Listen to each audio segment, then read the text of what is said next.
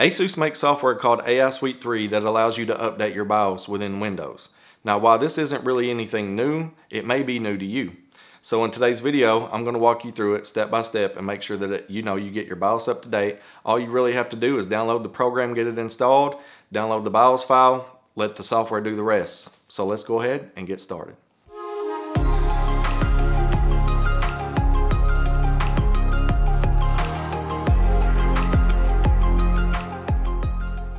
Hey, what's up guys, it's Jason. If you are new here on this channel, I do a lot of computer builds, tech reviews, software tutorials, things like that. So if that seems like something that interests you, after this video, go check out the rest of my channel. If you see anything helpful, go ahead and subscribe, hit that notification bell so you do not miss any of my future content.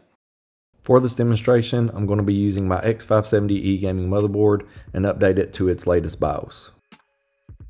The first thing you're going to want to do is do a Google search of your motherboard, and that should return an ASUS link at the top. Go ahead and click it and then browse on over to the support tab at the top of the screen.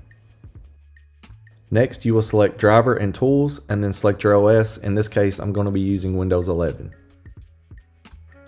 From here, you will scroll down to utilities, and this is where we will download and install AI Suite 3.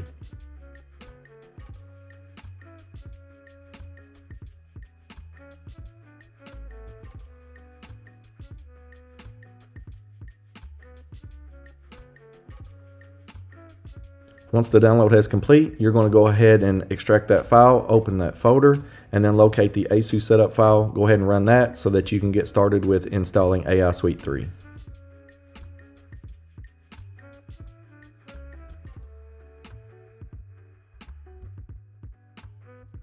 Go ahead and accept the UAC, select all three options, and click Install.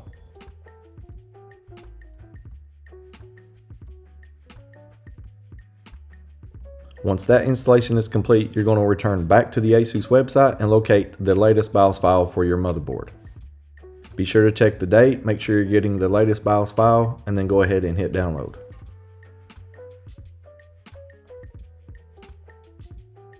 Next, you'll do exactly what you did with AI Suite 3. You'll extract the file so that you can locate the cap file, which is going to be the file we'll use for your BIOS update. Next, you will open AI Suite 3 and then click on the menu on the left to access Easy Update. Once the Easy Update window has opened, you're going to click on the three dots and then browse to your cap file. Now, this is going to be basically named after your motherboard. Go ahead and select it and then hit Open. On the right of the window, it will show you your old version and that you're going to the new version, so just double check that and then we'll go ahead and get started with the update. Once you have located and opened the file, go ahead and click the flash button off to the right. Now it's going to prompt you and basically say that you're going to start the BIOS update, hit OK. Your computer will restart and then it will go into the BIOS where the BIOS update will begin.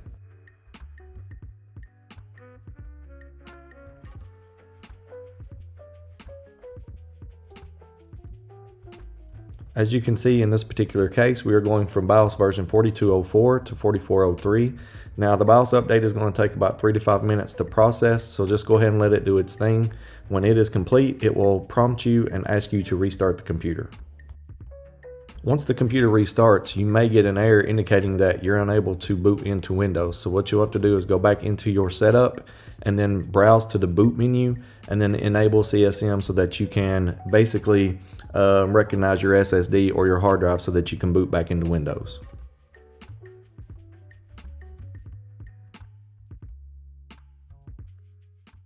Alright guys, so hopefully you got your BIOS up to date. Everything went pretty smooth. If you did have any problems or you got stuck anywhere, go ahead and leave those questions down in the comment section below. I'll do my best to answer them for you.